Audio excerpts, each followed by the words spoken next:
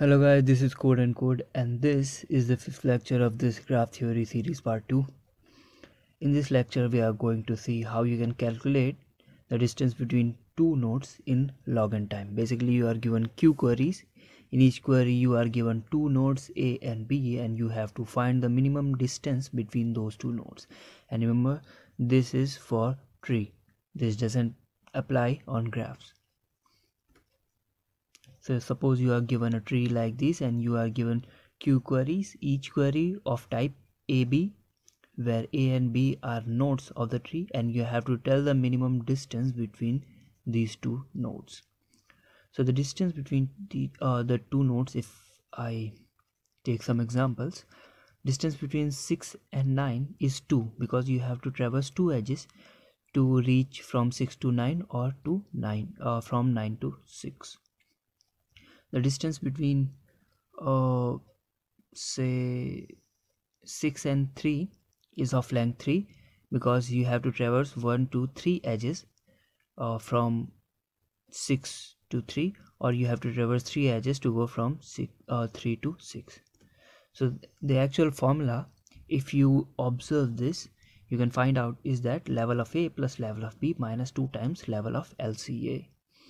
So you see, while you are calculating the distance between 7 and 10, what you are doing, you are calculating the sum of level of A and B. So level of A would be this, that is 3, this and this. So level of 10 is 3 and level of 7 is 3 again, this and this. So the overall sum comes out to be 6. But we see that in the distance between 7 and 10, these two edges which we added because of level of A and level of B, these two edges are of no use, and these two edges are actually the distance from root or level from root to the LCA of these two nodes. So what we can do, we can remove these edges, and we have to remove these edges 2 times because these two edges are added 2 times because of level of 10 and because of level of 7. So you can see it yourself. I'm not going to prove or going to explain it in detail because this is self-explanatory. So if you want to calculate the distance between two nodes, it's simply level of A plus level of B, but these two edges are useless, which is basically the edges from root to your LCA, and those two and those edges are added 2 times because of A and B. So we have to remove those edges 2 times. So we have to remove 2 times of LCA. So basically this problem I have taken to explain two things. First, the implementation of LCA, and second, this is itself a query problem where you are given two nodes and you have to find the distance between them. So let's jump into the editor and start coding. So first thing that we derive is vector of in, which is actually our adjacency list. I'm assuming for now that we have 1000 nodes at max, though you can take 10 to the power 5 or 6, but for this example I'm taking 1000 nodes. We need a level array for this 1000 nodes.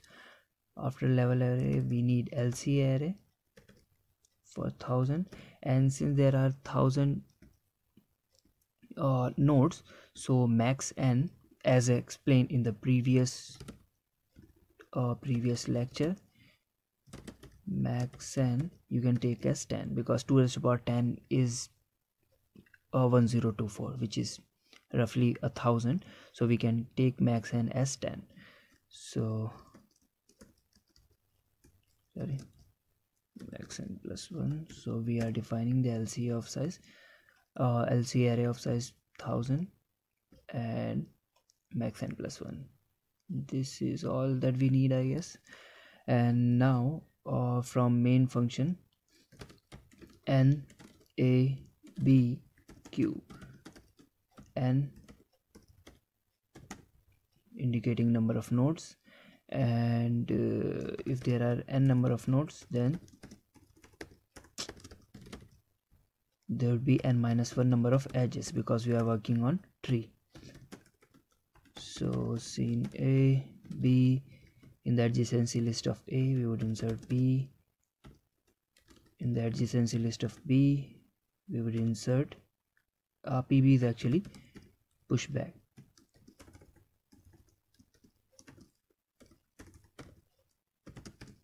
In the adjacency list of B we are inserting A. If you have no idea what is this is adjacency list representation of tree, which I have explained in the graph theory part 1 series. So now our graph is ready. We can initialize the LCA array. First thing we have to do is to initialize the LCA array. For that, of course, we need init function.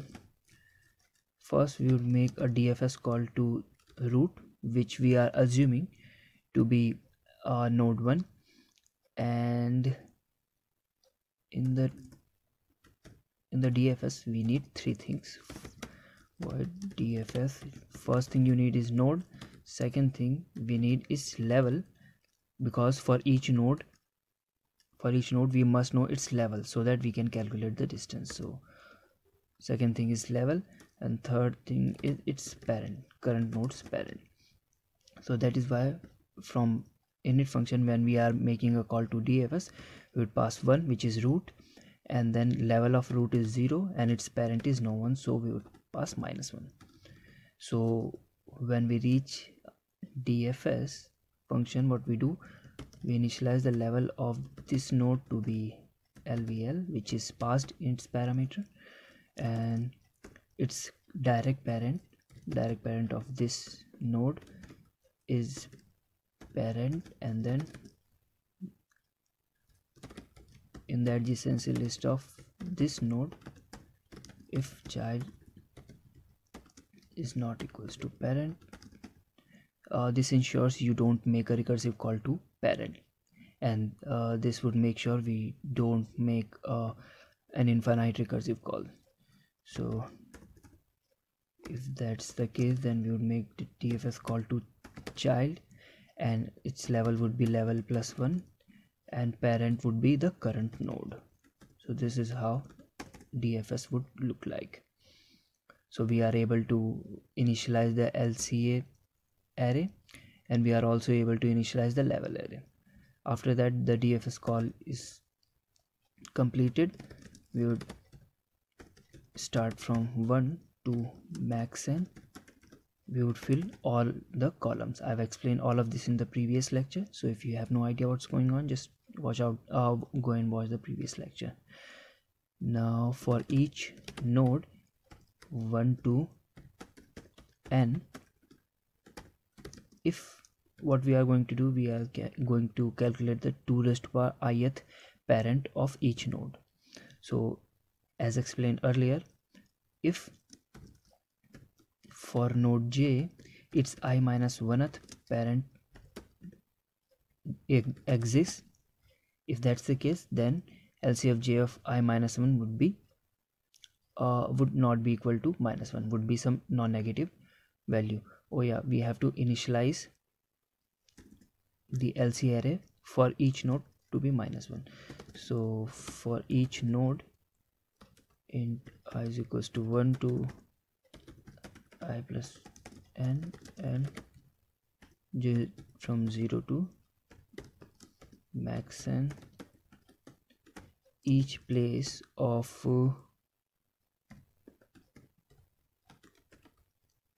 LCA would initialize with -1, which indicates that okay, currently the 2⁻jth parent of ith node doesn't exist. So this is the initialization phase.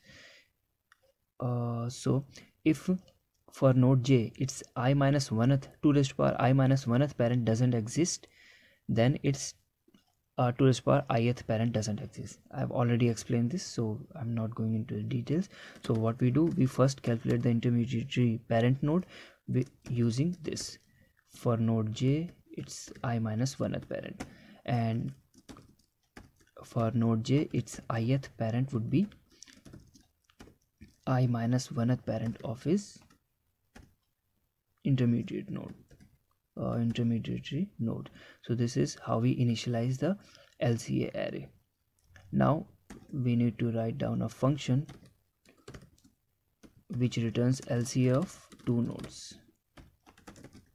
So what we do, first thing we do is, if level of B is smaller than level of A, what we want, we actually want B to be deeper than A, so we would swap A and B. Since level of A is higher than B, which indicates A is deeper, but we want B to be deeper, that's why we would simply swap these two. After that we would calculate D, which is difference between their levels. Sorry, since B is deeper, so level of B minus level of A. And while D is greater than 0, everything I have explained in the previous lecture, in I is equals to log base 2D, and B is equals to LCA of P of I, and since we have made a jump of 2 raised to power I, D would be reduced by 2 raised to power I. After that, if A is equals to B, simply return A, otherwise we would start from max n, I is greater than equals to 0, I minus minus. We would see whether we can make this jump or not. For that, what we do, we check whether the ith 2 raised to power ith parent exists or not. For that, for in A or B, it doesn't matter, you can check in any of the node. So 2 raised to power ith parent of A is not equals to -1, which would indicates that okay, 2 raised to power ith parent exists.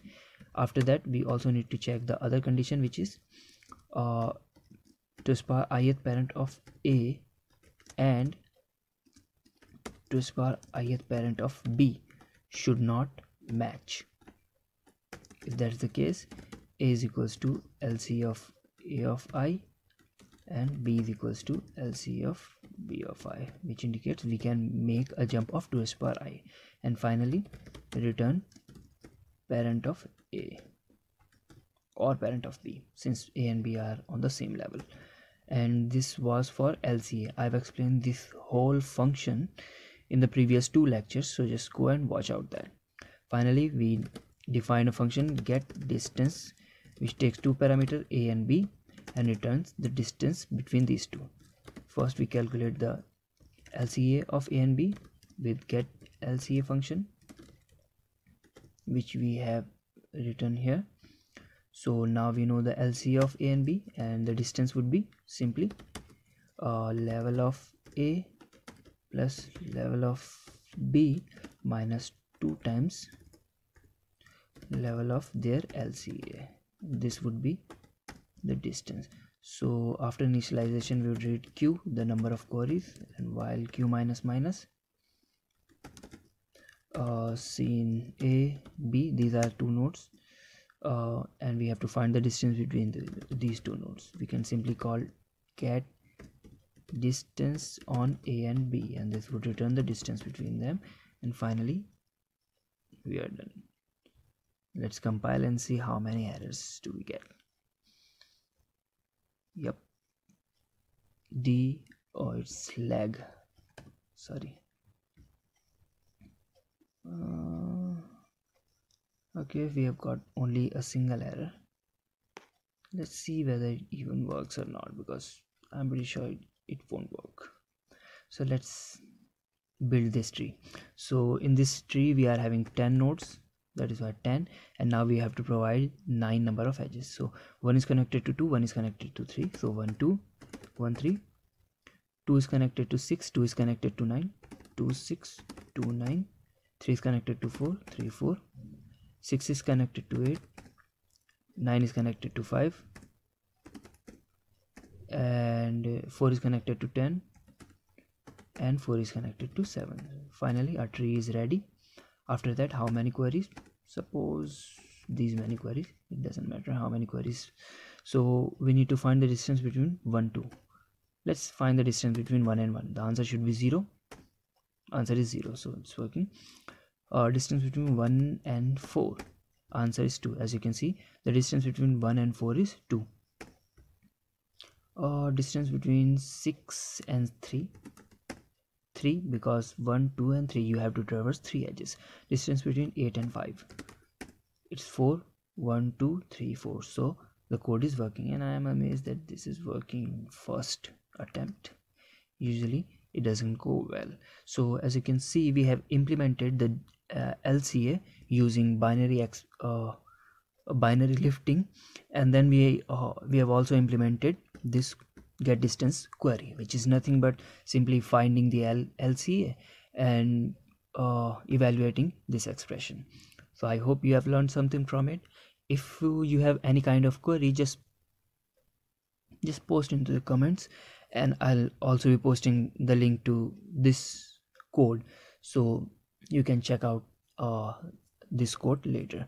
And if you are beginner in graph theory, go check out graph theory series part 1, because this is advanced series, so you might not know most of the things from this if you are directly starting from part 2. So thank you guys for watching, and I hope this was helpful for you guys and you guys have learned something from it.